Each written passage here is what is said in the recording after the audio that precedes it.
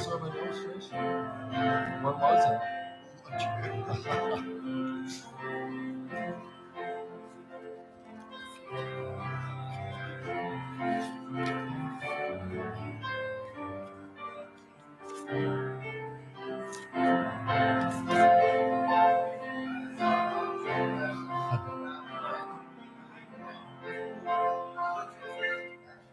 All right. It's great to see everyone this evening. 129 tonight. 129. Let's all stand. 129.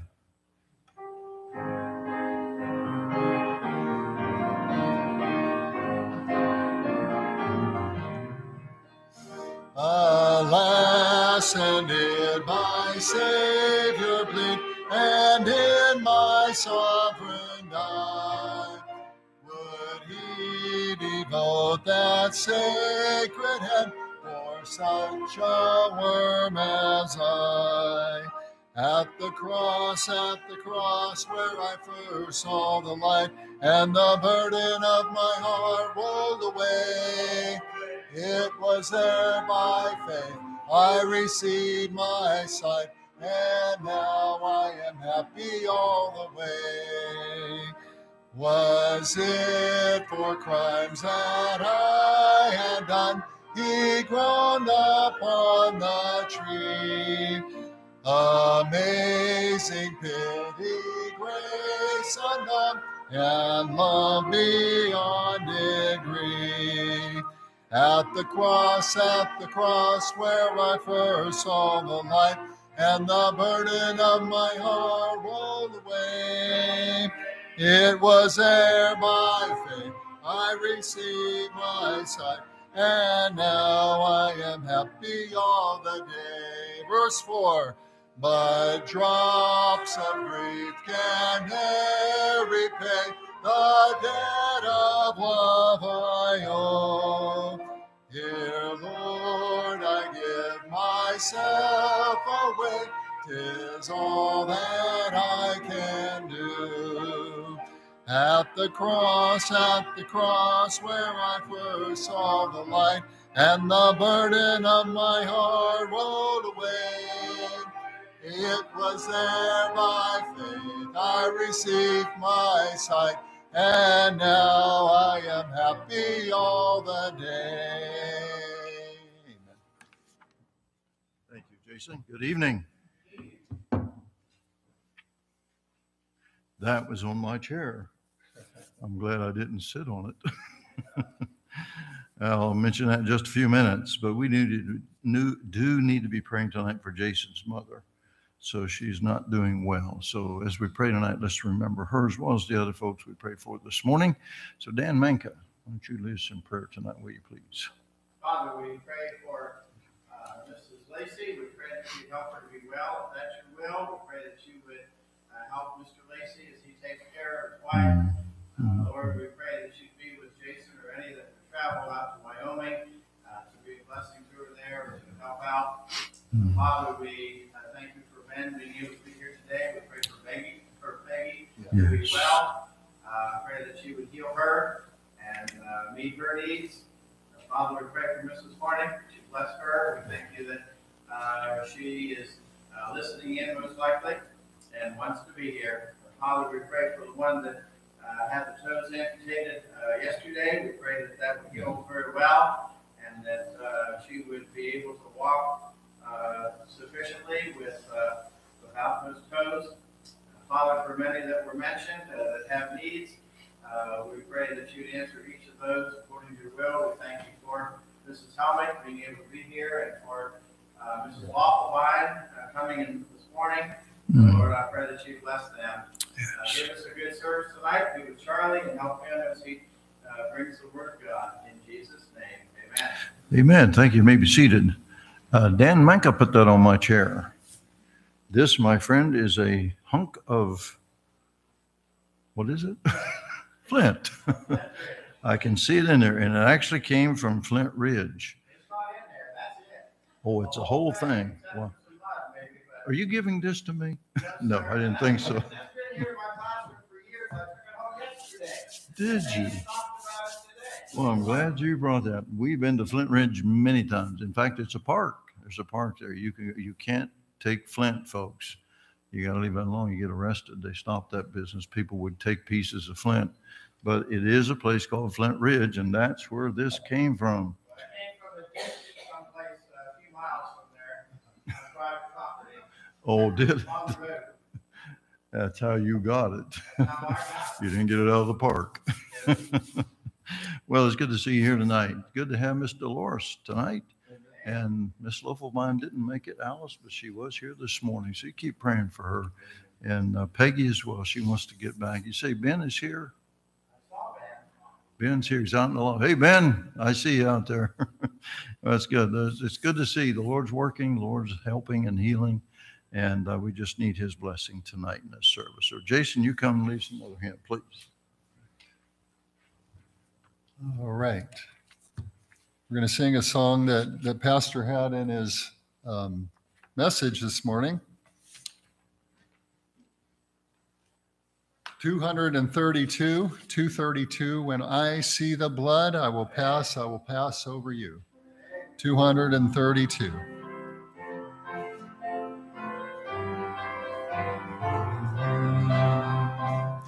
Christ our Redeemer died on the cross, died for the sinner, paid all his due. Sprinkle your soul with the blood of the Lamb, and I will pass over you.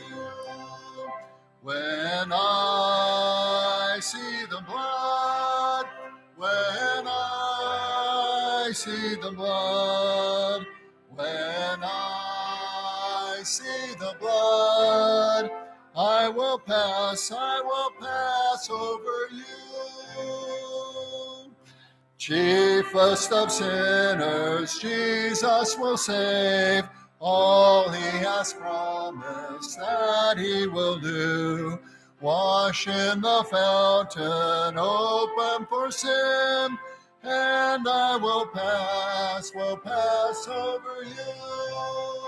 When I see the blood, when I see the blood, when I see the blood, I will pass over you. Verse 4, oh, great compassion, oh, boundless love, oh, loving kindness, faithful and true.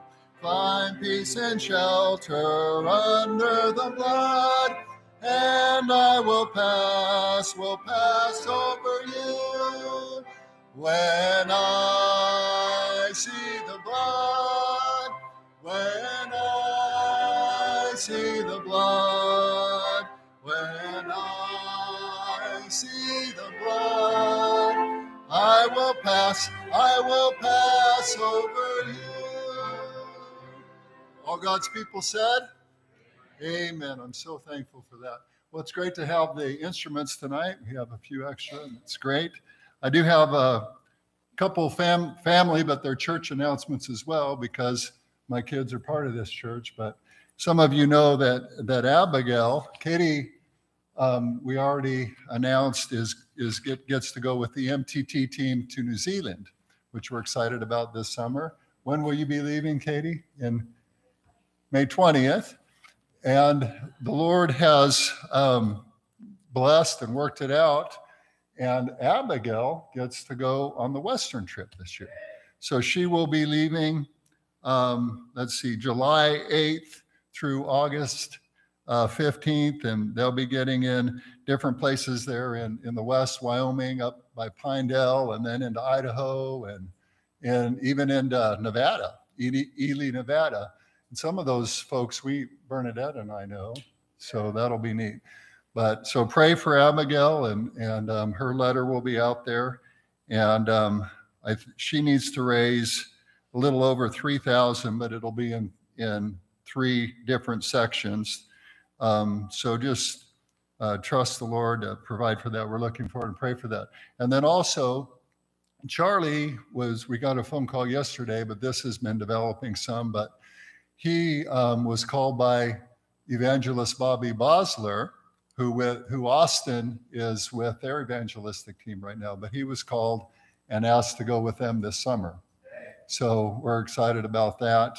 And Charlie we'll miss him here, obviously. At least I know we will, but we could give him a hard time, but I think we will. I know I will. But anyway, so Charlie gets to go out there. I don't know where they're going to be in PA. They'll be in Indiana. Where else, Charlie? They'll be all over, but he'll be traveling this summer with the Bosler evangelistic team.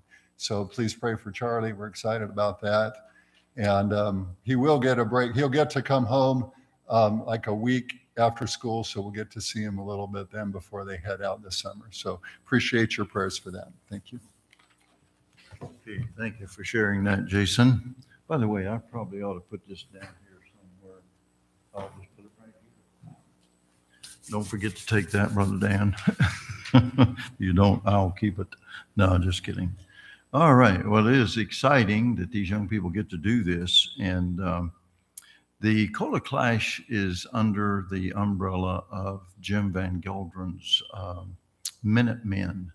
And he's been at this for many, many, many years. He carries on what's called the War.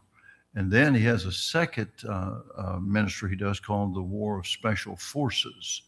And then they started the Cola Clash, and Brother Jonathan Barber used to head that up. He got sick, was laid up for a couple of years over at our church, and he went into the pastorate, and then Bobby Bosler took it over, and we've had him at Grace several times, and it's a tremendous ministry. It's a tremendous opportunity for these young men to work under these fellows. And tremendous training, but it makes you come out of yourself. There's no room for being laid back. You got to get out and meet and greet people and try to get them into these meetings, these teenagers. My son did it with Jim a number of years ago, back in the 90s, and it's a stretch. It takes you out of your comfort zone, but it is very, very rewarding. And they have seen literally thousands of teenagers saved over the last, well, Jim started back in 1984. In fact, we were the second church, or the first church he had after him and Rhonda got married. So we've known Jim Van Gelderen for many, many years and watched that ministry. We had him at Glenford. We had tremendous meetings at Glenford out in the country. We had almost 200 teenagers. I think it was 194 teenagers out in a country church like that. And I remember a night well, on Wednesday night, 14 young men walked the aisle and got saved. It's a great ministry, and it's a great opportunity for especially a young preacher boy getting ready to pastor or be an evangelist or whatever. So you pray for those guys. Pray for Austin. Where are they now?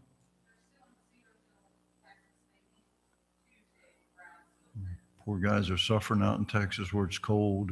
Feel bad for them.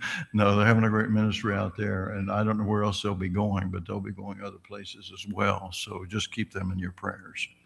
All right. Well, don't forget, next Sunday is, I'm sure you won't, but next Sunday is Easter Sunday, the 31st. We'll be having some special music during the morning service, and of course, a special message for Easter. And then Sunday night, we will observe the Lord's Supper. And it's due the 1st of April, and I thought, what better time to do it than on Easter? Amen? You all agree? All right, good. Whether you do or not, we're going to do it anyway on Sunday night, but it'll be a blessing. So we'll be doing that next Sunday evening. And then, again, keep praying for the revival. Brother Jerry Savinsky, the flyers are out on the table. Take them, please. Invite folks, get them into folks' hands wherever you go. And then starting not this week, but the next week and the following week, we will be going out and hitting houses, house to house, and so forth. So do what you can to help, but let's try and pray that God will bring people into this meeting. Amen? And pray that we will see souls get saved, and pray that God will bring revival. Amen? So let me encourage you and challenge you with that. So don't forget Thursday night, 6 o'clock. All right, let's stand as the ushers come. Let's get ready for our offering here tonight as we take our tithes and offerings and offer them to the Lord. Roger, would you pray for us?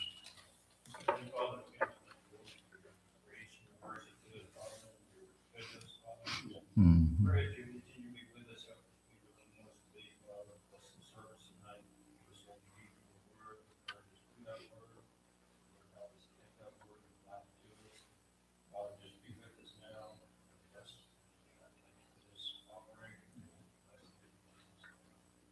Amen. Thank you.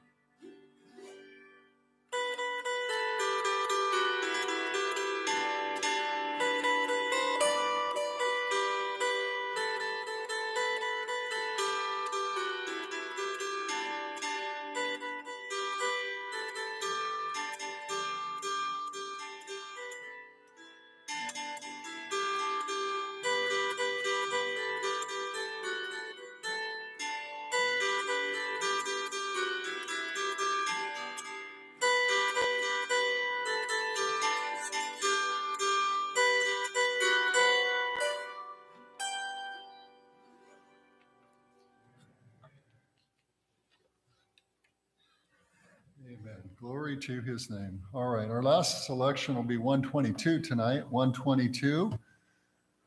Song I don't know that we'll ever completely understand why he would come for sinners like us, but he did. And I'm so thankful for his love. But 122, let's all stand. Why? Why did they nail him to Calvary's tree?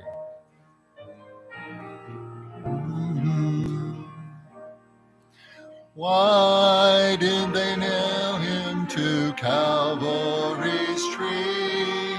Why, tell me, why was he there?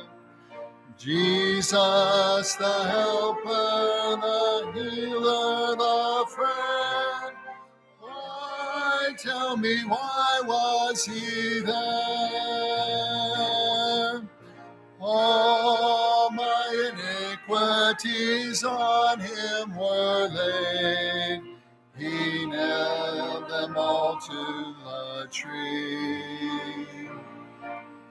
Jesus, the debt of my sin fully paid.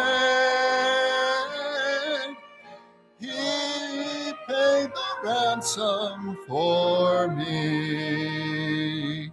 Why should he love me, a sinner undone? Why, tell me, why should he care? I do not merit the love he has shown. Why, tell me, why should he care? All my iniquities on him were laid. He nailed them all to the tree. Jesus, the debt of my sin fully paid. He paid the ransom for me.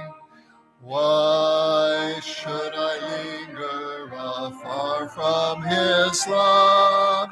Why, tell me, why should I fear? Somehow I know I should venture and prove. Why, tell me, why should I fear?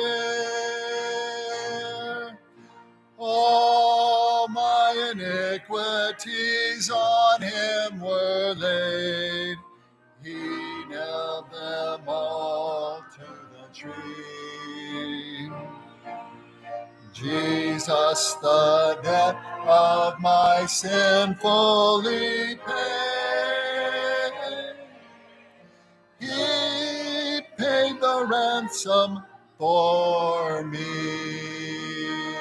Great singing. You may be seated. Tonight we're going to have a special at this time.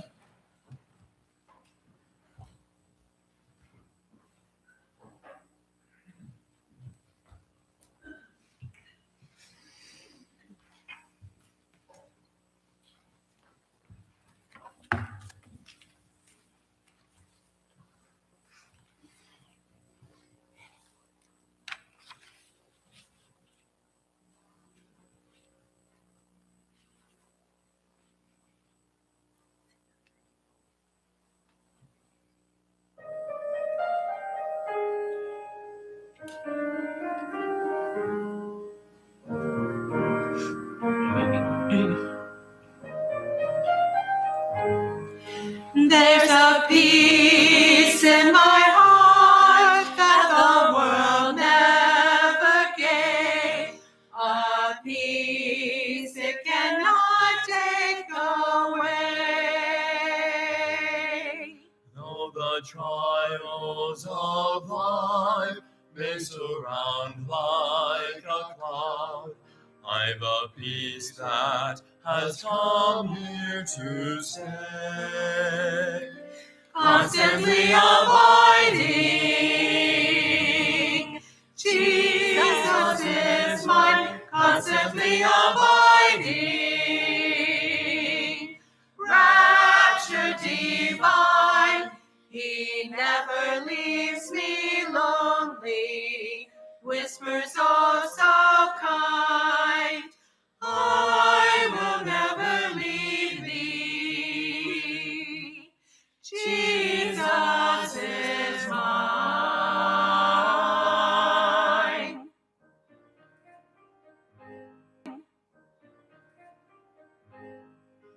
All the world seemed to sing of a Savior and King, when peace sweetly came to my heart.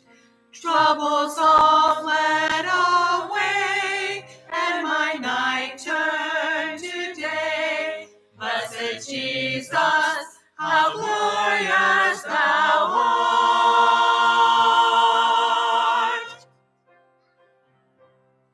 This treasure I have in a temple of clay, while here on his footstool I roam. But he's coming to take me some glorious day over there to my heavenly home. But simply abiding, Jesus is mine. But simply abiding, rapture divine. He never leaves me lonely, whispers oh so kind, I will never leave thee. Jesus is mine.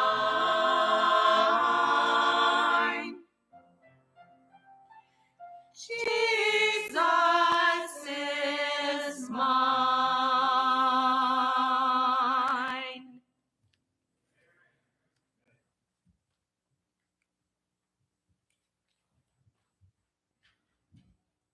It was a blessing. Amen. I enjoyed that. All right. Well, it is good to have Charlie home. And I don't know how many of you knew this, but I did have a Bible class with Charlie and Brother Dollar's son. What was his name? Caleb. I know him well, Caleb. But they're long gone. I forget where he's at, down south, I think, pastoring now. I can't remember.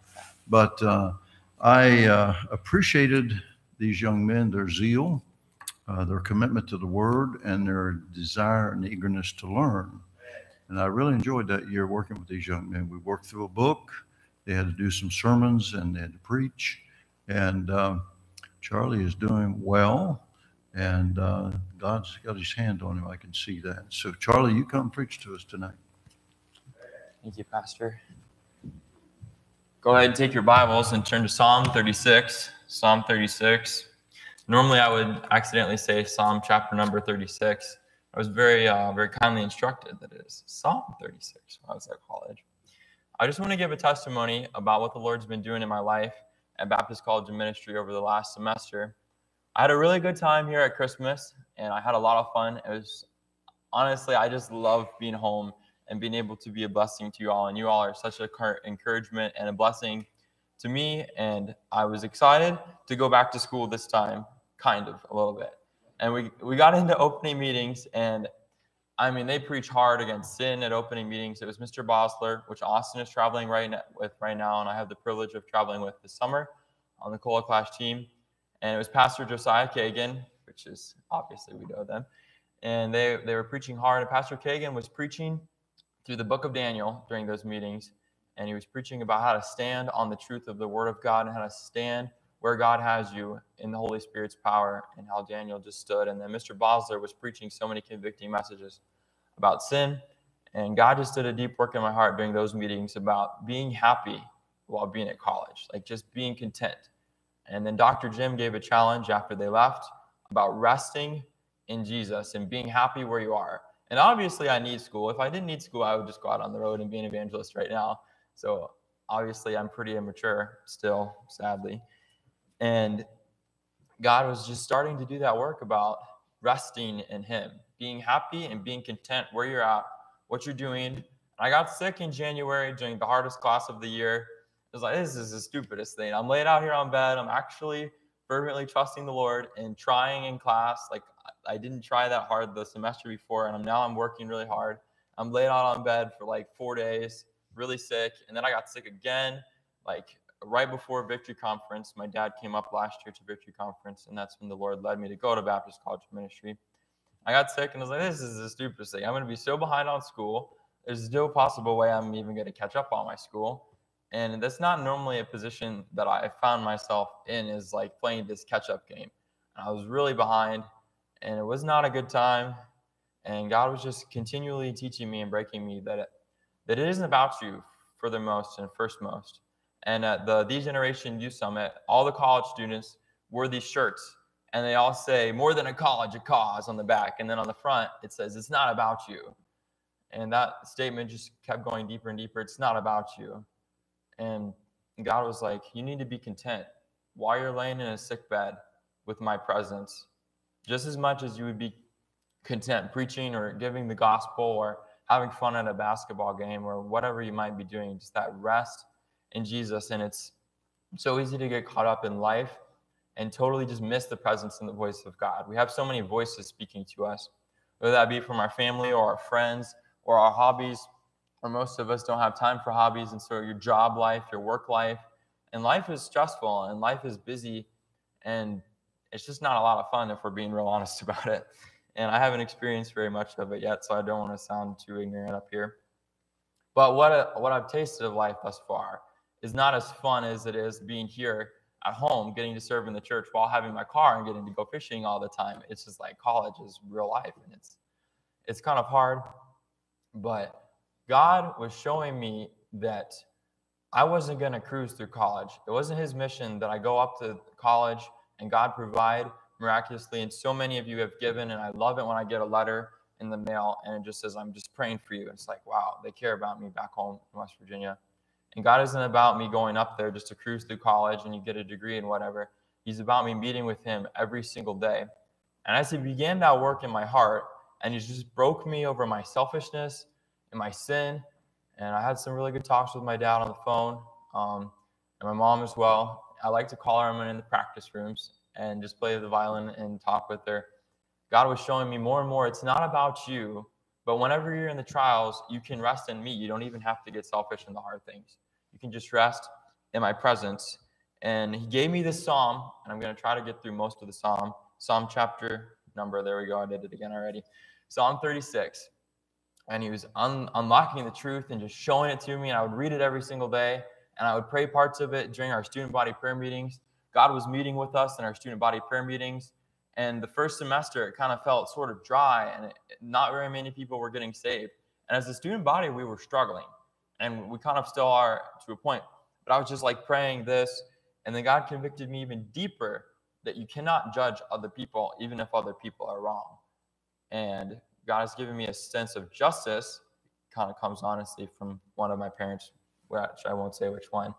And I have a tendency that when I'm doing what's right, I look at somebody else, and when they're not doing what's right, like my mind just instantly judges them. Like that's just how my mind works. And God showed me, no, it's not about judging them. Love your annoying classmates that are nerds. And after all that breaking, I found so much peace. I found the peace of God, content in his presence, whether I was sick, whether I was playing basketball, whether I was sitting in a classroom. And I do not like sitting in classrooms. Even if the teachers are amazing and they're pouring out their lives and love into you, I just have a hard time sitting in a classroom and being still. I don't know what it is, but it's just a struggle for me. And you can be rested in Jesus at all times. And that's this psalm that we're going to go through tonight just so clearly lays it out, and it's so powerful, the truth. But another thing is God brings opportunities when we're content with his presence. When we're so satisfied with who he is, his love, his forgiveness, his faithfulness, he brings opportunities. At college, I'm kind of known as an absolute wired up freshman that is very passionate about life and very passionate about being alive and doing things and seeing God work. But I'm also known for fooling around a lot and getting in trouble too, because when that passion isn't pointed towards God, it goes all over the place and it's just kind of wild. And so I got some demerits this semester and I got in trouble a little bit. And I did not think I was going to get to travel on a team. To be able to travel with Mr. Bosler, the academic office has to approve you to be able to go. And that means you have to be a student of good report to be able to do something like that. And I didn't think they were going to say yes. And it humbled me so much. He came up to me before Victory Conference, and he doesn't normally ask freshmen to travel. It's a pretty rare thing that he asks a freshman to travel. And he just asked me if I wanted to go this summer. And I told him I was still praying about what to do. I wanted to come home here, and a couple of different people had asked me to go do different ministries for the summer. I didn't really want to know, didn't know what to do, but I wanted to come home is the main thing that I wanted to do. During Victory Conference, God was just working in my heart throughout the whole thing. You guys can listen to the services, by the way, if you go on Falls Baptist Church, Menominee Falls, Wisconsin, and then search Victory Conference under the channel tab. You should be able to see the evening services, and they're packed powerfully. This year was talking about rising up, neglecting and putting away your fleshly, selfish living, and rising up in Jesus' power. And I think it would be very, very encouraging to our church to be able to rise up and just to hear some of that truth. But the last night, there's a man named Dr. Jim Shetler, and he has a way of proclaiming truth very powerfully, but very simply and enjoyably at the same time. And he was preaching a message about faith. His first point was pulling up your tent pegs. And God just instantly showed me through that first point, I want you to travel this summer. The second point was loving God more than the opportunities that you get. And in my life, it's really easy to get so excited about serving God an opportunity that I miss God in the opportunity. And God was like, this summer is not about you at all, like he'd shown me earlier in the semester. It's about seeing teenagers' lives change, seeing about them get saved, get right with their parents, move forward, being a blessing to churches. And then just that myself would continue to be hacked at. God would continue to prune me. I'm very excited to be under the mentorship of Mr. Bosler. Austin has told me a lot of great things thus far about traveling, so I'm excited. But that is what God has done in my life this semester. And then I got put on the bus ministry, and I absolutely love being on the bus ministry. I think this Sunday they had 2 kids get saved. And one of them, we were in their house in Milwaukee, and last week 6 kids got saved. And it's a miracle. It's so exciting. God does something every single week. And the freshmen are not in ministries at the beginning. They're all in their own little thing called Launch, and we are ministered to. And then eventually the freshmen get launched, and most of them haven't gotten launched, and I needed that launching because now I don't have any time to fool around. I'm either focused on serving the Lord in the ministry with bus, or I'm working on school. So there's like no give time for getting in trouble. And it's so exciting to see God work on the bus ministry, to see souls saved. And God can save souls. It's the same way here in West Virginia. It's actually easier because people are way friendlier here in West Virginia than they are in Milwaukee, I promise, okay? If you can just ask God to help you and go out and give the gospel. It's not even easy. It's pretty hard and uncomfortable for most people. But God will bless. God will bless. And there's nothing like seeing a soul come to know Jesus as their personal savior, and just to see the joy on the kids' face. They just light up and their whole personality's changed. And we can reach the families through that. And that's what God wants right here in Fellowship Baptist Church in Fairmont, West Virginia, as he wants to see bus kids reached. He wants to see families reached. He wants a church to realize that we're nothing in and of ourselves, but in Jesus, we can rise up and see God work. And so I'm encouraging you, God is going to do a work, whether it be through a pastor or whatever it might be. But you got to seek God first before you start seeking the things. Because until we are content with Jesus, nothing else is going to happen. It's not going to happen. So let's go ahead and start in Psalm 36. I'm going to read the whole psalm, and then we're going to break it down.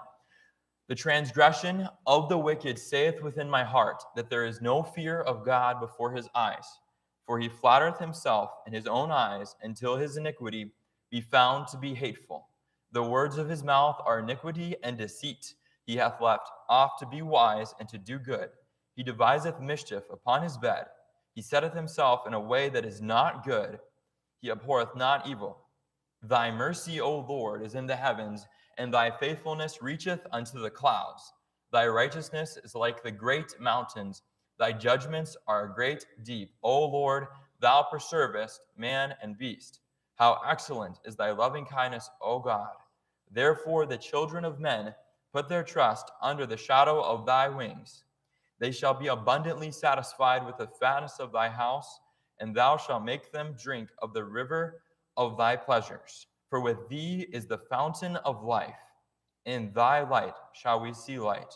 O continue thy loving kindness unto them that know thee, and thy righteousness to the upright in heart. Let not the foot of pride come against me, and let not the hand of the wicked remove me. There are the workers of iniquity fallen, they are cast down, and shall not be able to rise. So first, in the first four verses, we see the problem of the wicked. And the wicked deny God in their heart. And as we read the verse there, how often do believers like me and you deny God in their heart? I find so often in my daily life, I get up, I get focused on what I have to do for that day. And it is so easy that in my class time, and then whenever I'm spending time studying with my buddies or whatever, and they're kind of annoying and frustrating, and I'm kind of annoying and frustrating back to them, and then a day just progresses. And you know how it is at work when your day just progresses and it gets harder and harder and harder and it gets bumpier. And we can so subtly deny God in our heart. Even as a believer, it's talking about the wicked, but it can be talking about any sinner. And we get so self-focused and we don't care about God's desires at all. It's so easy to get focused on the big number one and lose God's heart and God's focus through trials. What about in trials? How often is it to deny God in trials? Mr. Daniel Ben Geldrin is a great man of God. He's Pastor Ben Geldrin's son, and he works with the college students every single week. And he looks at us and he says, if you all are going through trials, if you're struggling with sin and temptations, and you don't believe God to deliver you, you're an atheist. And that came across pretty strong the first time that he said that. And I was thinking about that. And as a church, if we don't believe God can bring us through our trials and our temptations, and if we don't believe God that he can save souls and that he can provide a pastor and that he can rise up Fellowship Baptist Church, we are literally atheists. And that struck me so hard. Like, how often do I not believe God for my classwork assignments? When we go out soul winning and you get doors slammed in your face 10 times, and like, this is stupid. God's not going to do anything. And then in temptations and sin, it is you do not ever, ever have to sin. You are in union with Jesus Christ. And because you are in union with Jesus Christ, he has paid completely for your sin. And it's done. It's under the blood. And so every time you sin, you are willingly saying, God, I am not walking in the light. I'm choosing to fulfill the lust of the flesh. And God says that is sin, and I hate it. And you are literally against God. You're an enemy of God every time you sin. And Mr. Reimers, as our dorm supervisor, he's been pounding into my heart that fooling around and not doing, being focused on my school and on soul winning and on what God wants, I am literally an enemy of God and might as well be an atheist. And it's so easy for Christianity to get so passive and so comfortable with what we're doing. We don't want to see God work. We don't have a burden for souls. We don't have a burden to move forward because we're so content and so selfish that we literally deny God and say there is no God. And God says in that verse that a fool denies God and says that there is no God. And then we'll turn over to Psalms chapter 14. There we go. I said it again. I told you I was going to do it. Psalm 14, the fool has said in his heart, there is no God. They are corrupt. They have done abominable works. There is none that doeth good. The Lord looked down from heaven upon the children of men to see if there were any that did understand and seek God. They are all gone aside. They are altogether become filthy. There is none that doeth good. No, not one. It's so easy to have this heart shift happen. This is not a matter of who you are. This is a heart matter.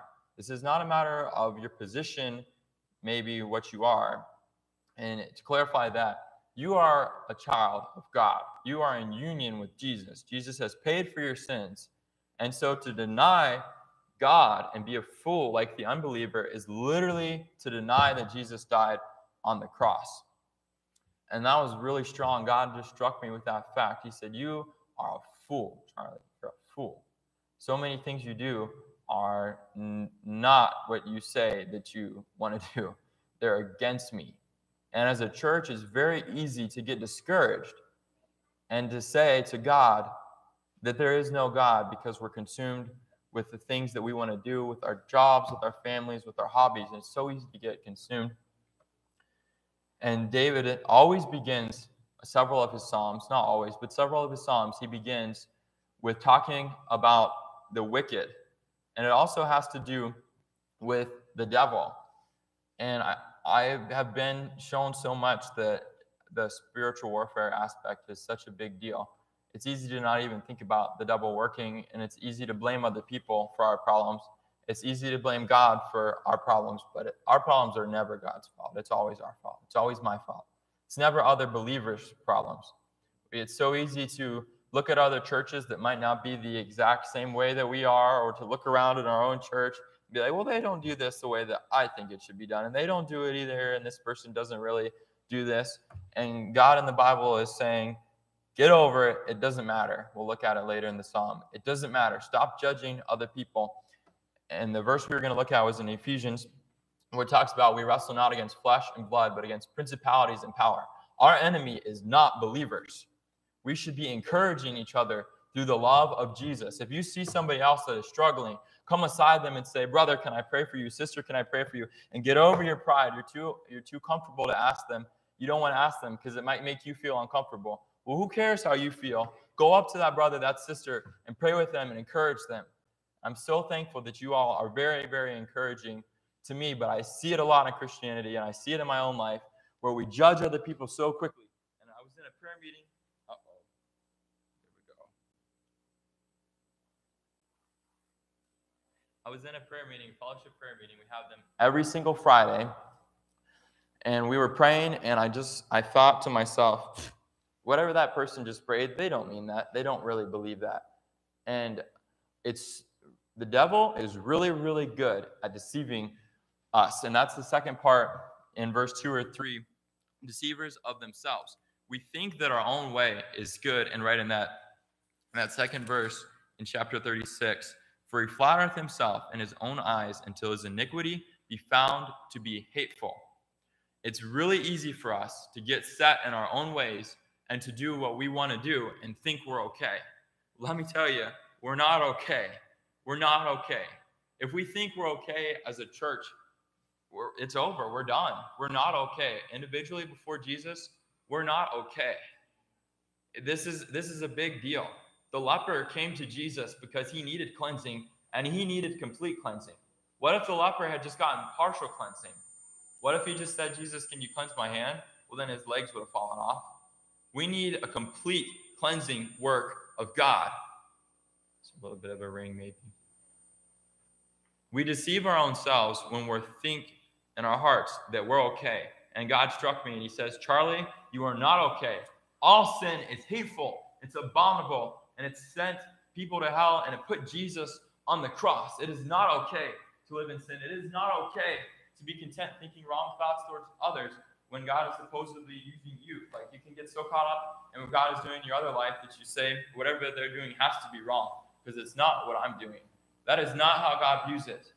I'm so convinced that if believers would get broken over their sin, if I would get broken over my sin, God would do a changing work. If we saw how abominable our iniquity was in the second verse, until his iniquity be found to be hateful. And I was in tears. I was so broken when after that prayer meeting, I went back and I was just seeking God, and he brought me to this psalm, and he said, seek cleansing. We'll see in the next part of the psalm where it talks about God being the fountain of life. Church family, we must be broken about our sin. It's abominable to God. God hates our sin. He hates the little wrong thoughts. He hates when you're outwardly disrespectful to your parents. He hates whenever you don't love your husband or your wife the right way. He hates it when we don't believe him. It was soul winning. He hates it. It's abominable. But David, I think this is really interesting. I was starting to talk about it. Lays out all of his problems before the Lord. Right there at the beginning, he talks all about the wicked. And I was comparing myself and us to the wicked. But we can be honest with God. That's so comforting to my soul. God cares about us. We sing the song, Does Jesus Care? Oh, yes, he cares. Jesus cares so much about us, and he's so very interested in our problems and our trials. And instead of deceiving ourselves and getting on our selfish track and saying that our own way is okay, go to God. I remember there was a day when God had just done something yesterday. We had seen somebody get saved. And then the next day, we had a quiz. And I don't normally study for quizzes as much as I should, just being honest. I normally still do pretty decent on them. But I studied for this one because I thought it was the right thing to do. God had been working in my heart. So I studied. I spent like 20 minutes, which should have been plenty enough time on a 8-ish question quiz to do well. And I bombed the quiz. I did horrible on it. And then I was talking with one of my friends, and he said something that wasn't very nice at all. And so I slapped back at him and said something that wasn't nice back. And the whole day was just like spiraling out of all over the place. And I was getting really frustrated. And I went downstairs, and downstairs at Baptist College of Ministry, we have the prestigious workout room. And there's only about 2 people that use that workout room. It's me and my best friend. And so I always know that it's going to be empty whenever I go down there. And I went down there, and I just threw out all my problems before the Lord. I wasn't even respectful at all. I just threw it out there. Said, God, this is the stupidest thing. I flopped on that quiz, and now I was mean to my friend, and I haven't even been thinking about my home church or my family at all. I didn't even pray today when I got up. I got up late, and this day is going horrible, and it's blah, and I was miserable. And God just enveloped me in peace. He loves it whenever we come to him with our problems. He wants to hear from us. It's just like your parents love you. Your parents wanted to hear when something was wrong. If they were good parents, that's not how bad parents are, but God so cares about how you're doing. When was the last time that you just went to God and you just laid it all out there before God? And when you do lay it all out there before God, then God shows you your sin. And that was so enlightening and encouraging to my soul. I laid it all out there before God, and then he just broke me so much over my sin and filled the room with the presence of Jesus. And I had so much peace and encouragement.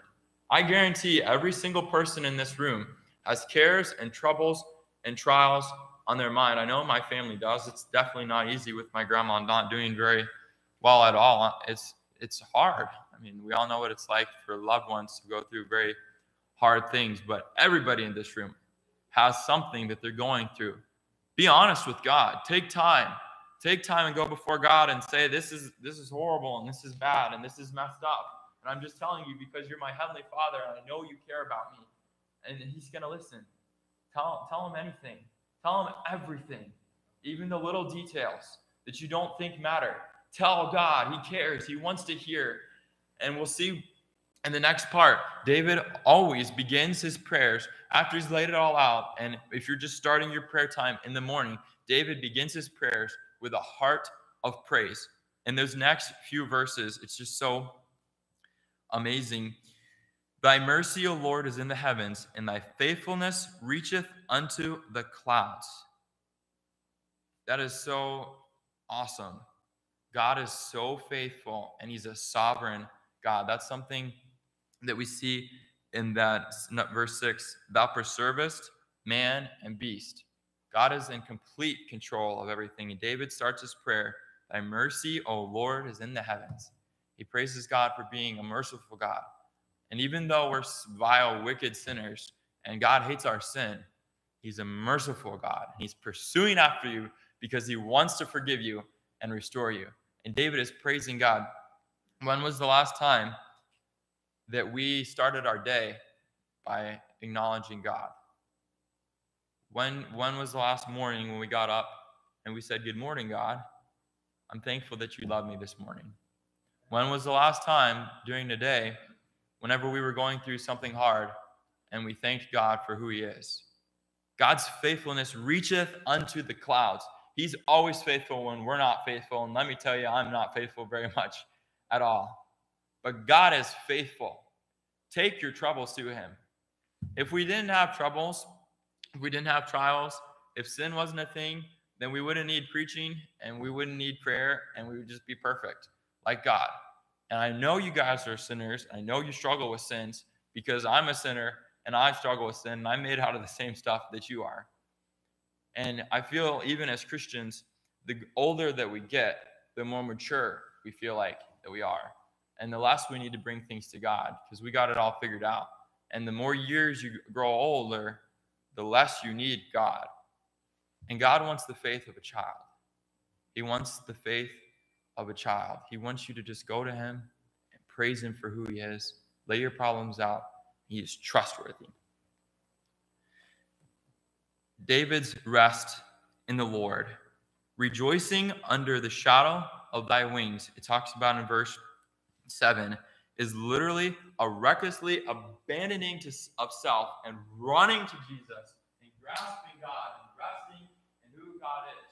You praise God for it. The Bible says that's who he is. And that's who you are in Jesus. Run to God and embrace him and rest in who he is.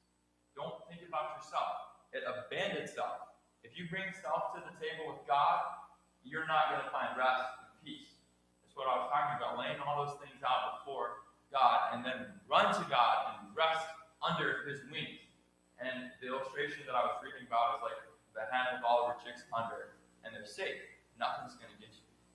I remember I was a little kid at my grandpa's house. There's a big stairwell. Most of you have been there, down into the deep, dark, scary basement. And as a little kid, I did not like going down into that basement by myself. It scared me so bad to go down into that basement by myself. And to be quite honest about it, my sisters were braver than I would, and they would actually go down there and turn on the light before I would. And I was so scared of the basement. But the basement had all of our toys and fun things to do. And so obviously I wanted to go down there. And I knew that if my dad went down the stairs with me, it was okay. And in your day, whenever you're in a ton of physical pain, or whenever you go to work, whenever you're having a family trial or family problems that's happening, and it's just blah, and it's struggling, and you're not finding the peace of God, when you embrace who God is, grasp God, and you let go of self, and you let go of sin, and you rest in Jesus, there's a peace that comes. And that's what I found this semester, when I just get it out there before God, and it's open, and I'm clean, and God has cleansed me. He's faithful to just to forgive us our sins and cleanse us from all unrighteousness. That's why I said you can't bring partial self to the table. It's an all or nothing deal. It's a complete surrender. There's no half surrender. Brother Michael Garamy, who we took on as a missionary.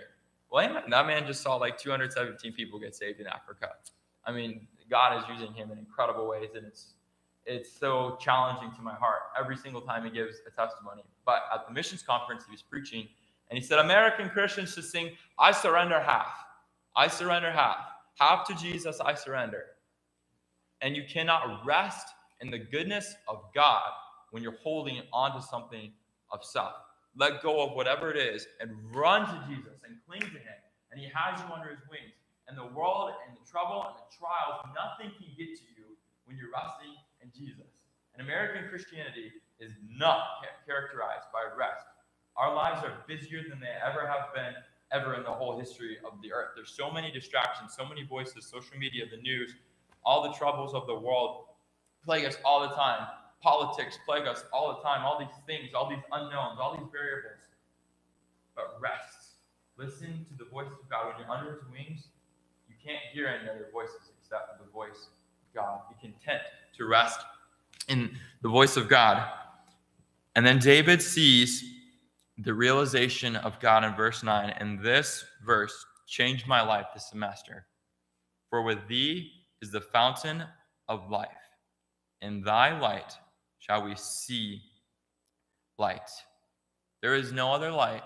There is no other life outside of a walk with Jesus. God is life.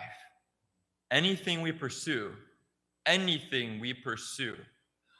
I mean anything, I'm thinking through in my own heart. God shows me on a constant basis in my own heart things that come between me and the Savior. Anything those that we pursue, that is not God. God is life. God will take us when we're under his wings and we're broken of our sin, and he'll fill us with his life. I'd like us to go to Psalm 63. This is another psalm that God has just so used in my life. O God, thou art my God. Early will I seek thee. My soul thirsteth for thee. My flesh longeth for thee in a dry and thirsty land where no water is, to see thy power and thy glory, so as I have seen thee in the sanctuary. Because thy loving kindness is better than life, my lips shall praise thee. The reason David could so freely praise God is because he had his heart fixed on God and God only. Church family, there is nothing else in this world worth living for than Jesus Christ and him crucified. Paul said that I may know him and the power of his resurrection and the fellowship of his suffering, be made conformable unto his death. And I want us to look at what is my driving passion. Think about it with me for a second. What is your driving passion? What gets you up in the morning? Now, there can be a lot of good things that can be our driving passion, but there is nothing that should be our driving passion except for God. So a lot of good things that are okay, they're not sinful, that could be our driving passion, but our driving passion should be the loving kindness of God. Let's go to Ephesians chapter 5.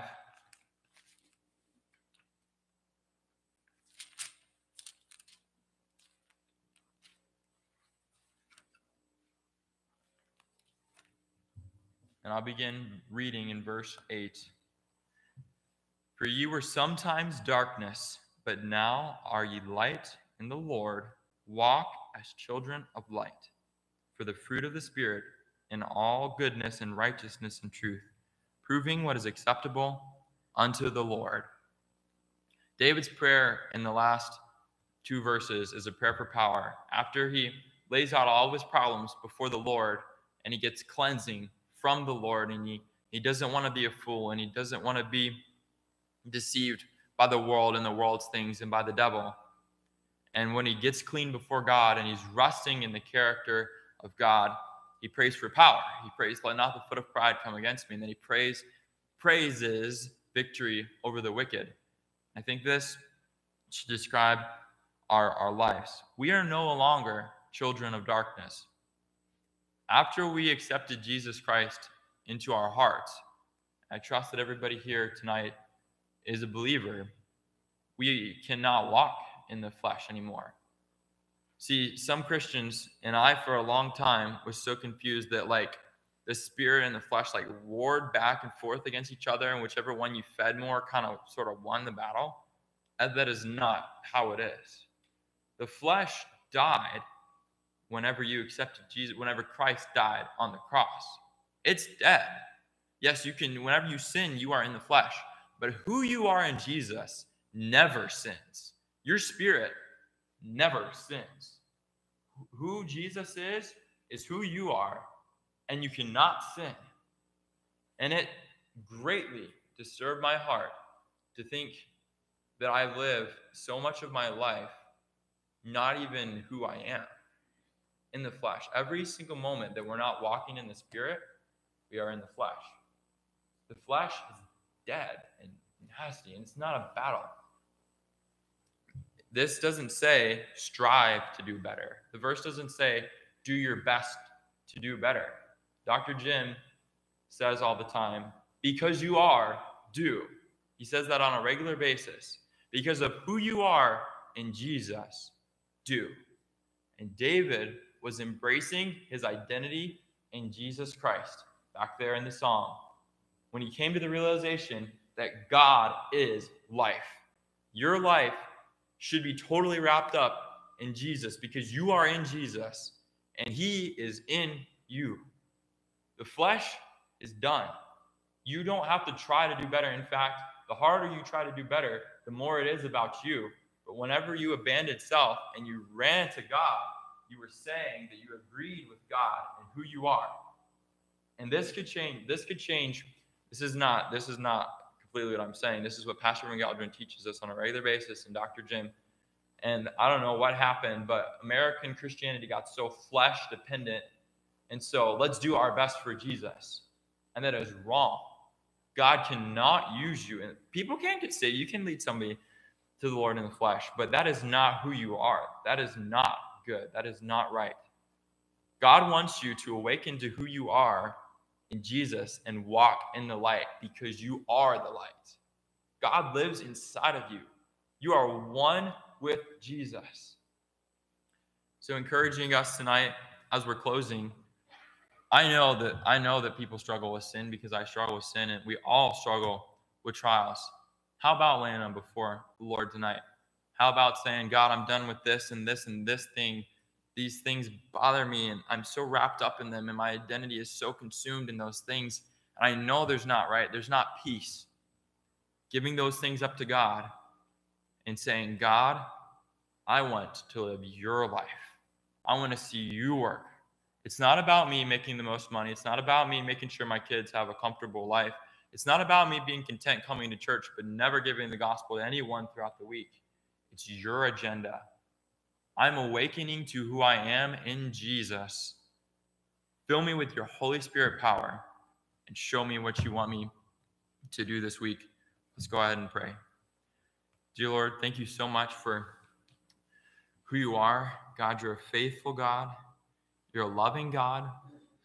Lord, I pray that you would just help me to be a channel of your life. Lord, so often my life is consumed with the flesh, but God, I'm so thankful that the flesh is dead.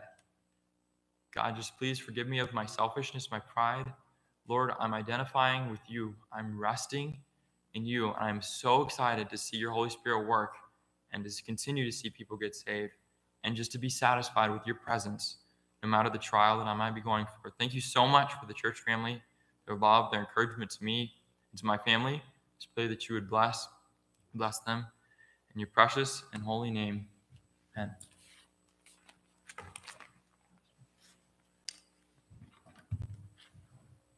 Thank you for that message, Charlie. There's a truth that Charlie brought out there that we need to deal with and understand. We are born again in our spirit, and the Holy Spirit dwells there. We are to be filled with that Spirit, which means totally yielded, totally surrendered. And when we are totally surrendered and yielded to the Holy Spirit, we're not going to be sinning against God, but we yield to the flesh. And we're dead to the flesh. Read your Bibles. We're dead to the flesh, but we can still allow it to rise its ugly head, and we surrender. We submit to it. We don't sin because we have to. We don't have to. We sin because we choose to. Wrong choice. Amen? Wrong choice. We get in the flesh so often. We're supposed to be walking in the Spirit. Isn't that what the Bible says? Well, isn't that what the Bible says? Walk in the Spirit, and you will not fulfill the lusts of the flesh. We get in the flesh too often, don't we? That old dead corpse, rotten, stinking. Amen. God hates it. So let's take this to heart, okay? God's people need to learn how to yield, surrender, and walk in the Spirit of God and have victory over sin, and especially over your enemy, Satan, who tempts and wants you to go back to the flesh. Thank you for that message, Charlie. Let's stand as we sing a song. God spoke to your heart tonight. Folks, listen, if God spoke to your heart and the Holy Spirit rattled your cage, so to speak, then I would do business with God tonight before I left. Amen. I would be doing business with the Lord. As we sing, what number? 269. 269. Why don't we have the piano play through a verse, and then we'll sing one or two in a minute.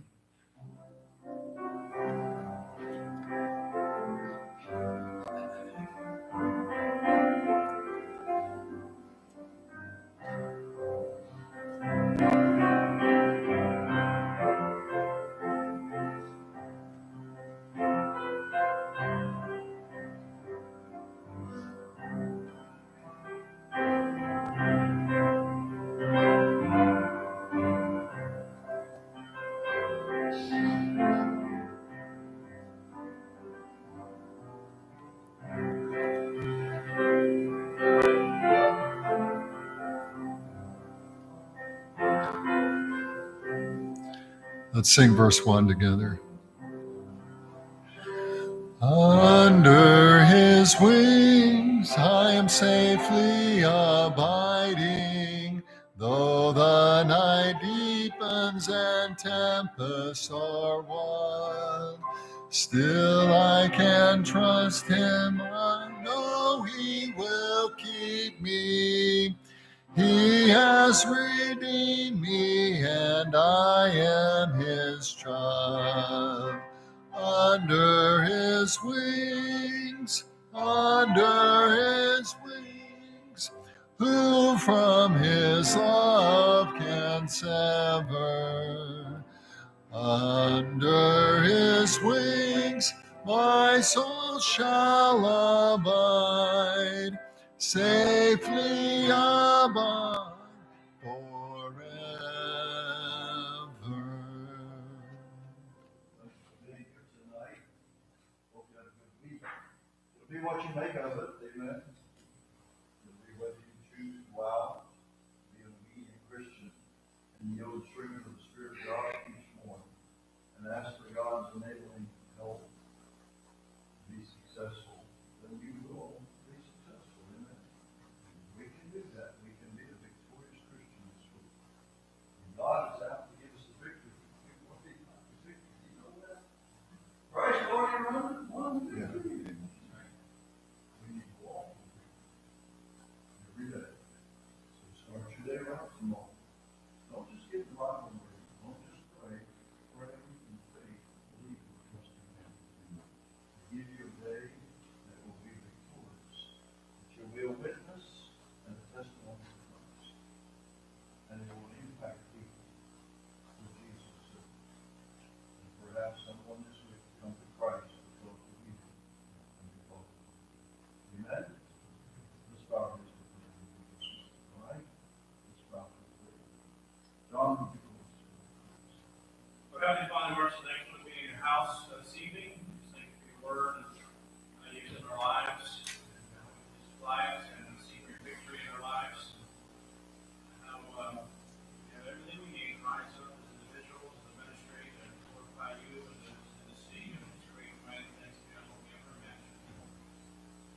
We pray that you be with us this week as we head our separate ways and go about our business, so we would be conscious of opportunities around us to please you to give the gospel to bring glory to your name. We do pray that you would be a special help and blessing to those that are sick and afflicted this week. Bless the families and through those things as well. That we can see your mighty hand work in the lives of this church family and our individual families as well. I pray that you take us home safely.